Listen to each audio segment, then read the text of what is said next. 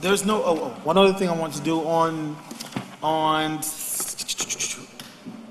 BC5, I spoke with the public defender, and he would appreciate if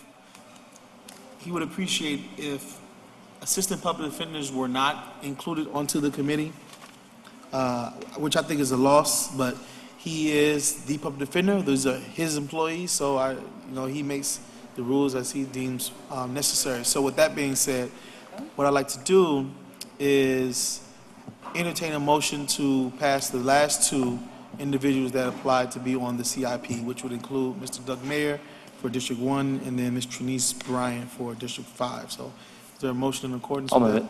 So properly moved and seconded that we approve BC5 as stated on the record.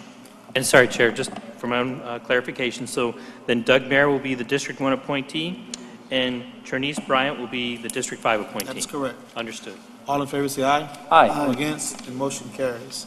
So at this point, we've come to the end of our agenda. We're going up for a attorney-client session. See you upstairs. Yes, the statement needs to be read into the record before. Mr. Chairman? We have, excuse me, I have another discussion item, and which is, I'm going to be very, very brief. You see, as all of us that watch the news, we are concerned with the Bright Line, with the train that goes so fast, and we're going to get that train coming into our city also. And I asked the people from Bright Line that they should start a public awareness program that this train go faster than any other train. Don't try to beat them. And I think that we